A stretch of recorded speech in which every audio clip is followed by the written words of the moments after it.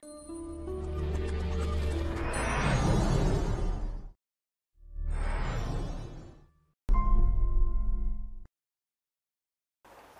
folks, and welcome back to Dave's workshop for your first post-painting Panzer progress report. So, Panzer is back and we have been doing some rust proofing and painting underneath the car. But main thing you will notice today is we have a scales under all four of the Panzer's wheels. So place your bets as to what the weight is, because we're going to have a look. Here we go. So our Tesla powered Panzer weighs 1,635.5 kilos.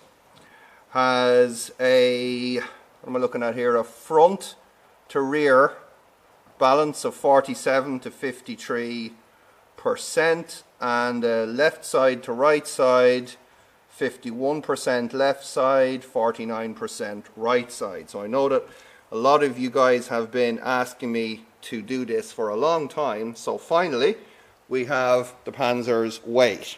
That's obviously minus driver, because that would be me, and yeah, pretty much everything else is in the car. I just don't have a lead acid battery in that corner, so you know it's probably a couple of kilos. So yeah, 1635. So nearly, I think about 175 or 170 kilos less than normal engine-powered Panzer weight. Now, we've also finally got the front of the car pretty much back together. I've got all the grills and bits sitting in there, so that's pretty major. I had to go on a major 300-mile drive to pick up a light for here, which some of you may remember was deposited on the track at Mondello Park.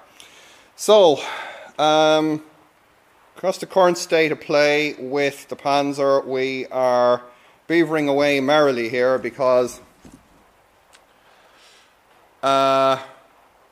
it looks like I am going to be bringing the Panzer to the fully charged live show in Silverstone in the UK in June. Dave is currently dancing up and down behind me here while beavering away on a engine powered drift trike. So that's the sound effects to the electric Panzer. Oh look, he's kind of putting some kind of strange hydrocarbon fuel in here. Let's have a look and see what he's doing in order to distract us. Oh, you're spilling some of it, Dave. Yep. That's dangerous. Petrol burns. That warms it up. Yes, but it's dangerous. It could go on fire and kill you. Are you sure it's safe to be driving around with all of that fuel in there? No, definitely not. Okay. Adds to the excitement. Oh.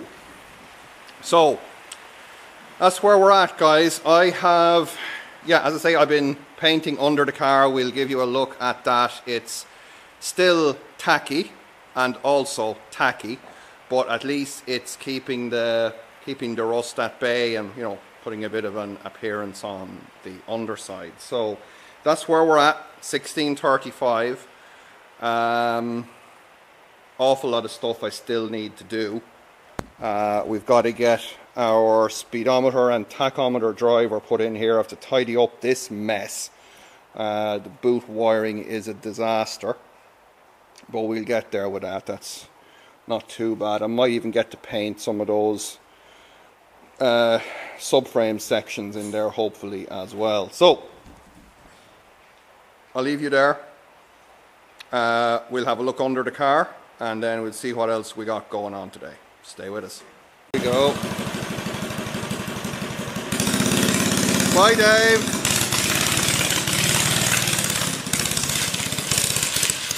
Jesus Christ.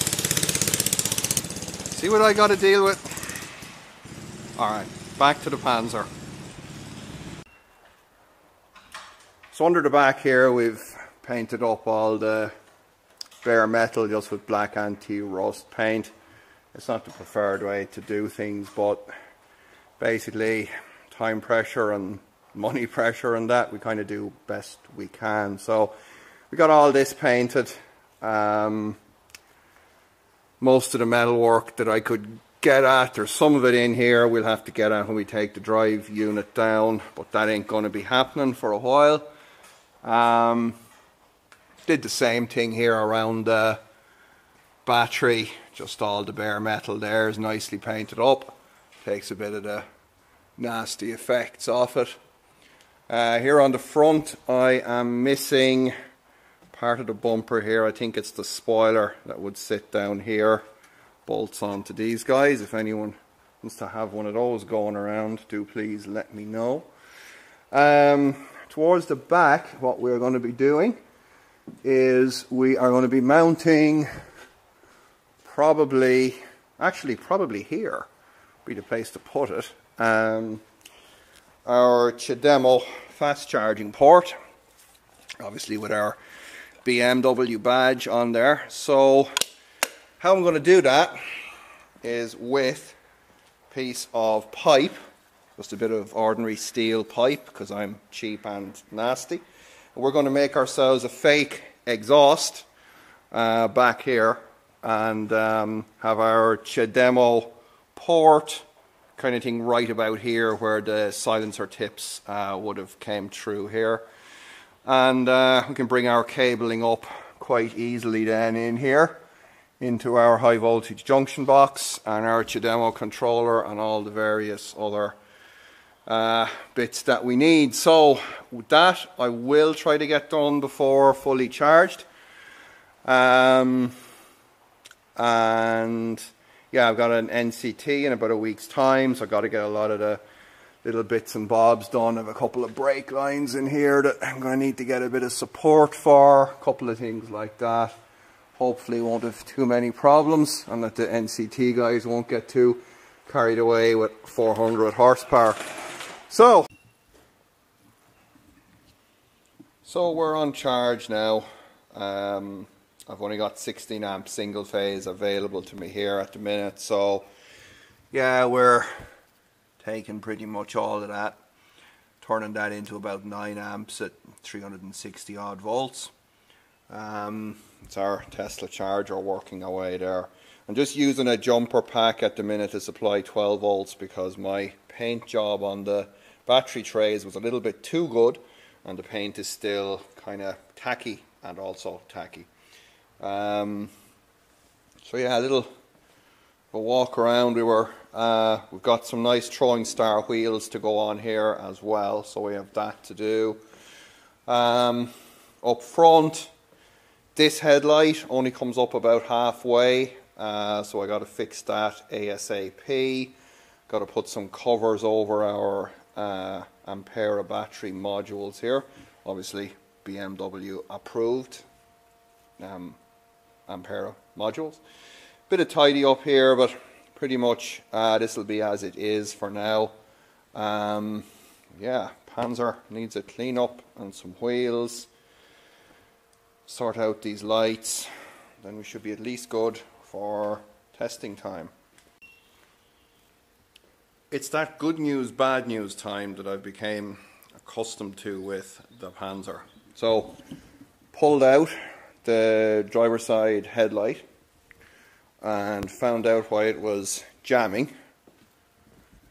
This arm here had been bent inwards and was basically catching the frame as the headlight lifted. So I was able to bend that arm back in and we're all set. So might be another element of the Mondello crash. Now that's the good news. Bad news is my headlight wiring is goosed. So it looks like I have yet another job for myself. I'll leave you guys at that for today.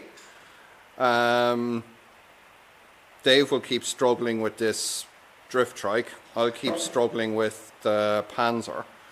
Don't forget to like, share and subscribe, or as I said previously, dislike, unshare and unsubscribe possibly.